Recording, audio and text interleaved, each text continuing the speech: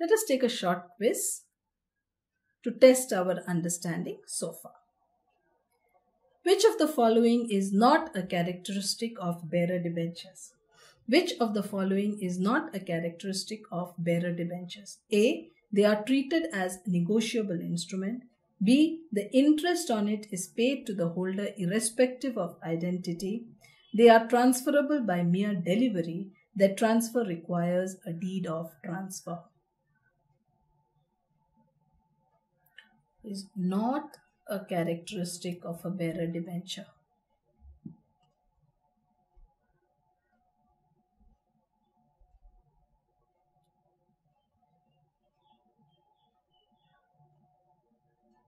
They are treated as negotiable instrument. Yes, that is a characteristic because they can be easily transferred. The interest is paid to the holder irrespective of identity. Yes, because they are a bearer debenture. They are transferable by mere delivery. Yes, the very name bearer debenture means whoever holds the debentures will get the repayment or the interest.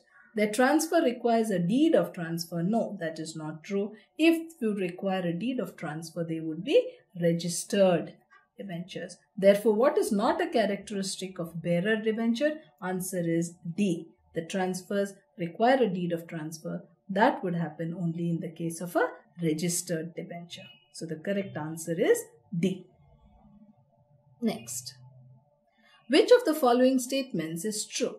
A. A debenture holder is an owner of the company. B. A debenture holder can get his money back only on the liquidation of the company. A debenture issued at a discount can be redeemed at a premium.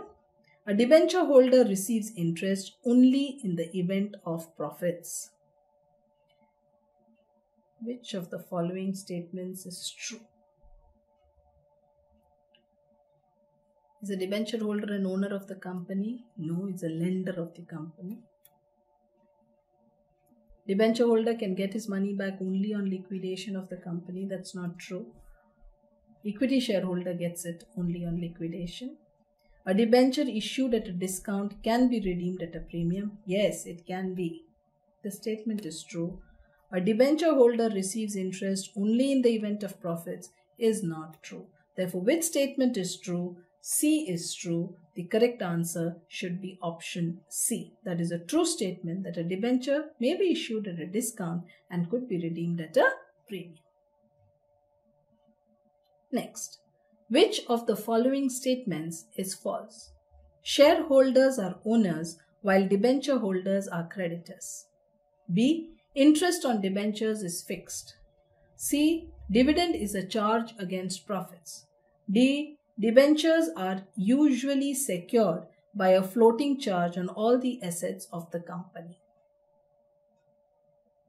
Which of the following statements is false? Shareholders are owners while debenture holders are creditors. True. So option A is true. Interest on debentures is fixed. Yes, true. The rate of interest is fixed. Dividend is a charge against profits. No, that is false. Dividend is an appropriation of profits. Interest may be a charge but not dividend. And what about D? Debentures are usually secured by a floating charge on all the assets of the company. That is also true. Therefore, in this case, which statement is false? C is false. Correct answer should be option C. So, dividend is a charge against profits. C is the correct option. Next. Which of the following statements is false? A. At maturity, debenture holders get back their money as per the terms and conditions of redemption. B. Debentures can be forfeited for non-payment of call money. C. In company's balance sheet, debentures are shown under secured loans. D. Interest on debentures is charged against profits. Which of the following statements is false?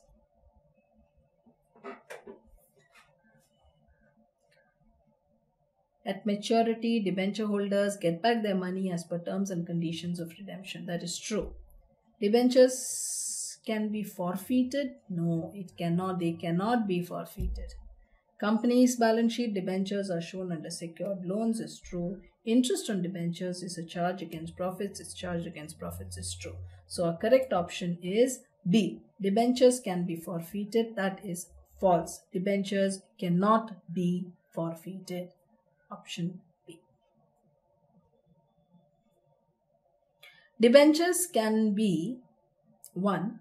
Mortgage debentures or simple debentures. 2. Registered debentures or bearer debentures. 3. Redeemable debentures or irredeemable debentures. 4. Convertible debentures or non-convertible debentures.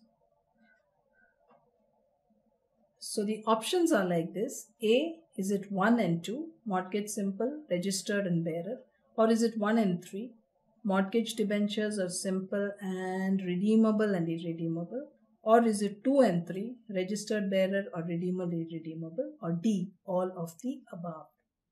The correct answer should be all of the above, because debentures may be mortgage or simple, they may be registered or bearer, they may be redeemable or irredeemable, they may be convertible or non-convertible. D should be the correct answer.